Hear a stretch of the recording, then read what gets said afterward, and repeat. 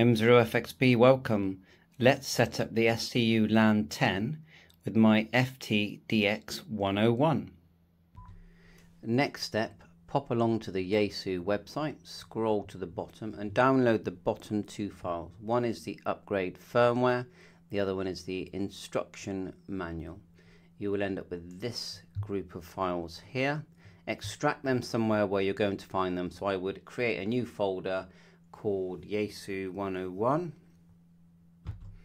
So just right click somewhere on your desktop, click new folder, call it Yaesu 101. I just put an R there for remote, and then go to this file and just extract the whole lot to that file. So you go click extract, download WinRAR. If you haven't got it, it's free. Just put it into Google WinRAR, then scroll down, look for that file. You want it desktop, put it wherever you like, but I've got it on desktop. And then I'm looking for Yaesu 101. It will be in alphabetical order.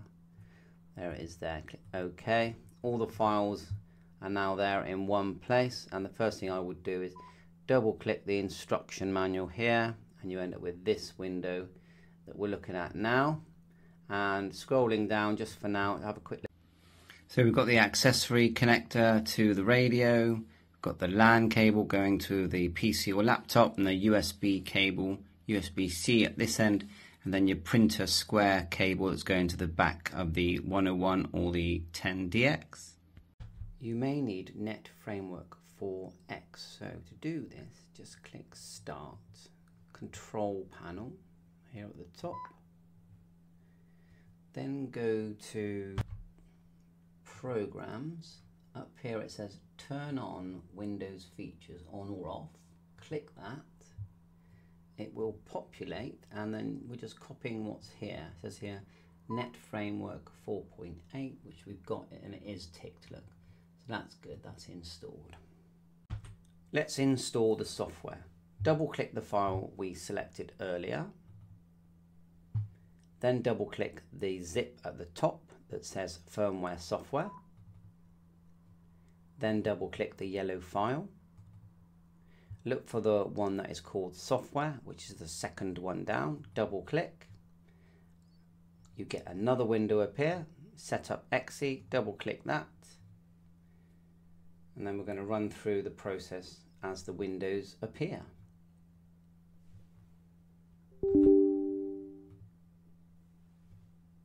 So I'll leave it live. If it's boring, just fast forward past it. Got my HF radio in the background anyway.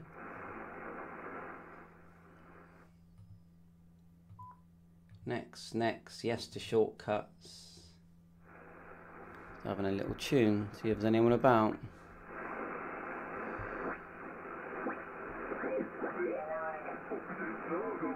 $40 meters for me is always good. Right, finish. We've got that installed. Now, if we click on the Windows squares, we can see that there is a file installed called SCU-LAN. And for convenience, we're going to right click and pin it to taskbar, which is basically at the bottom here. We need the IP address of this computer. Go to the bottom in the search bar, click it and type in CMD, Charlie Mike Delta. You get the black window appear, double click it, and then here in lowercase type in IPCONFIG and then enter. And at the bottom you're going to see your IP address next to where it says IPv4, and mine is 192.168.0.110. So just make a note of that. It's worth noting that this system will work on the Yaesu FT-710, and here are the connections here. Scrolling up, we also get to see the connections for the DX10, which are there, and the radio that I'm on, which is the 101. Looks to me like you do need the ACC connector on the FT-DX10 and the 101, so we're going to add that now between the radio. There's the ACC connector there, and on the back of the LAN unit. So there's the USB there, or the square printer, and then the round cable with the clip at the top there.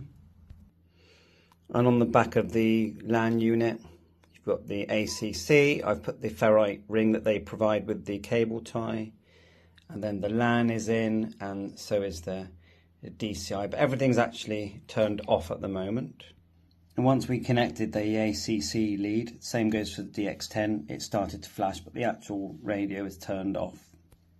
And you can see the LAN is now starting to flash. LAN configuration is click in the search at the bottom and look for control panel. Click that and you get this window. At the bottom where it says network and internet, click view network status and tasks. Now in this window, click here, change adapter settings. The Ethernet that we're looking for is here on the left. I do have my computer still connected to the internet via my Wi-Fi antenna.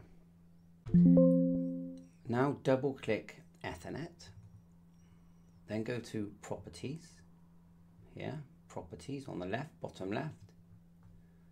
You'll get this window appear. Then look for the one that's called Internet Protocol version 4. Just highlight it by clicking it, then select properties and you get this. Now we're going to enter these numbers that are in the instruction manual. So click use following IP and just type it in. So we've got 192.168.49 and 10. Oh, wrong one. Let's put in 10 there. Subnet mask, it should do that automatically really. Let's just go OK. No, oh there you are, it's done it. I clicked OK, cancel, then it put it in. So that's everything in. We've clicked the use IP, click OK. So that's that part done and you can click close. So let's double click this little blue window here that's at the very bottom where it's created a shortcut. We get this and it says default user. I'm not sure why it shows it twice. Maybe it's because I click it twice. Let's close it and click it once. Yeah, that's what it is. Okay, and then we'll paste that, copy, click underneath, paste, or just type it. Click login with the radio on and it should log in. It did log in using default user. The thing I had to do was make sure that I started with my Ethernet cable plugged into the PC and I removed any Wi-Fi that I had. And then it brought me to this window where I created my username and password, which was M0FXB and then a password. Once we got to that, then we were able to click login and it brought me to this window. You can now plug the Ethernet cable into your router.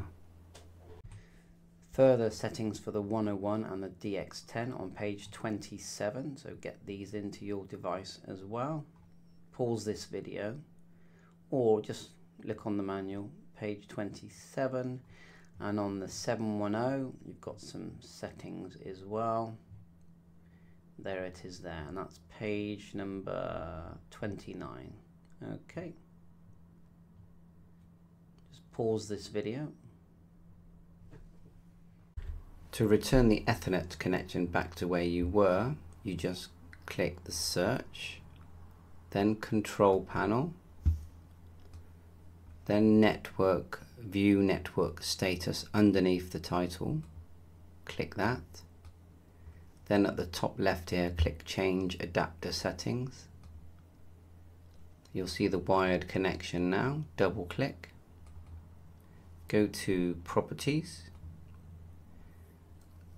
then go down to Internet Protocol version 4, double click, and then click obtain an IP address automatically, obtain DNS server automatically, and click OK.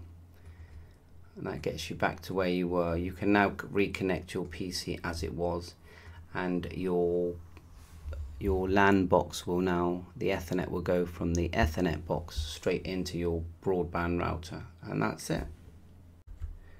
At this point we can now change the IP address to a local IP address that is similar to the hotspots etc that you have in your shack. So we've chose this one here at the top, 192.168.1.99. The default gateway is the same as the other items as well, and it would be the one that takes you, if you put this IP address here, 192.168.1.1 into your browser, it will take you straight to your router. So it's basically pointing you towards the router. I did click apply. We haven't remote controlled yet, but we are now in, and we should now be able to fire up the system.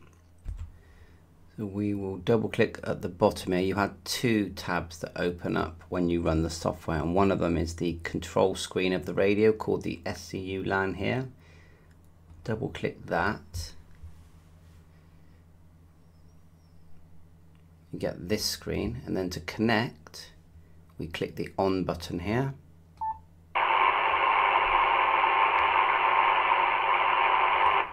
Quite loud. So we have success and it's looking fantastic. I noticed that there are different screen views. If we click here at the top,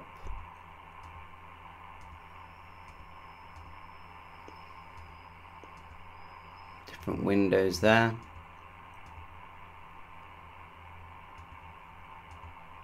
Like so, just clicking them all, but the one I like, I think, is the first one because I'm sat to the left of the PC. So I've got full control here. We can tap on the frequencies, scroll up and down. There's individual volume and RF gain, which is very cool. I mean, it is very nice to look at. Different modes here, so LSB there, 40 meters. When we click main and sub here, it puts the, if we can click the actual scope and move frequencies around. Just by clicking the, or we've expanded the waterfall there as well somehow. Just by clicking the waterfall. You've got your filters, separate filters and notch, PTT as well, and tuner at the top here, which does work. If you hold your finger, it tunes. Vox, mic, proc, mono, speed, sync, split on both.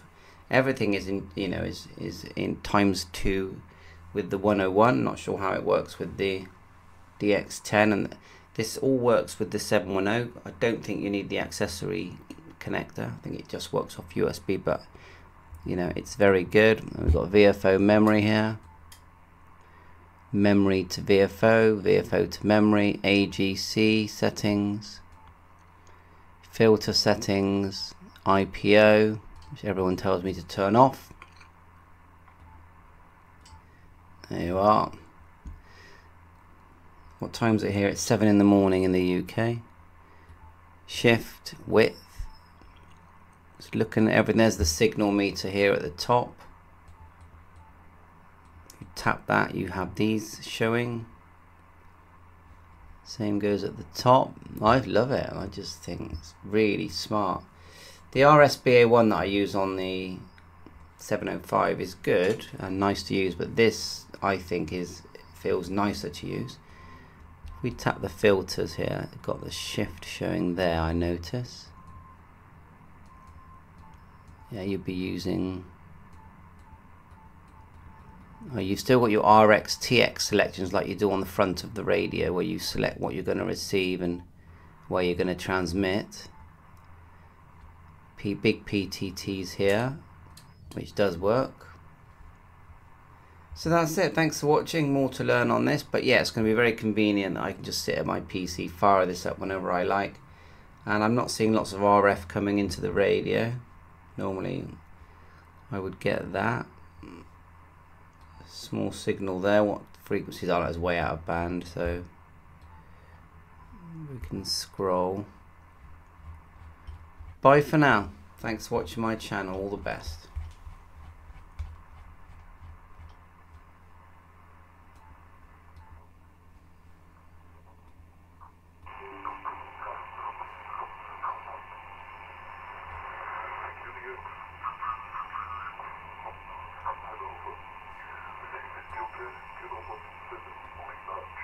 Kilo 7, Juliet.